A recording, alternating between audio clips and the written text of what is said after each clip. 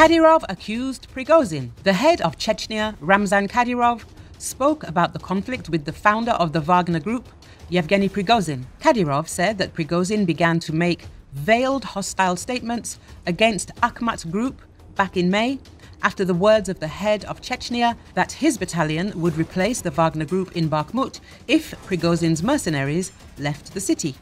To settle everything, Kadyrov called Prigozhin on the special mobile phone that he gave him. According to Kadyrov, they came to an agreement, but then Prigozhin issued a statement in which he said they tried to bring him to the rhetoric of the 90s and that national minorities can speak out against Russians and Russians against them with impunity cannot speak. Chechens in Russia are not a minority, but the third largest nationality, the titular one. It's time to know that, Kadyrov commented.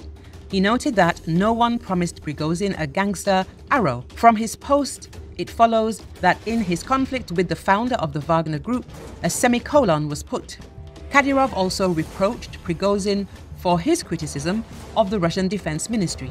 Yes, I myself criticized the decisions of the Ministry of Defense a couple of times, but then I nevertheless understood one simple thing. From the height of the field of view of the Supreme Commander-in-Chief, you can see better.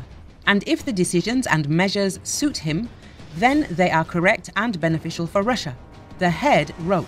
Chechnya. This conflict became known in early June when Prigozhin assessed the ability of the Chechen Akhmat battalion to liberate the self-proclaimed DNR.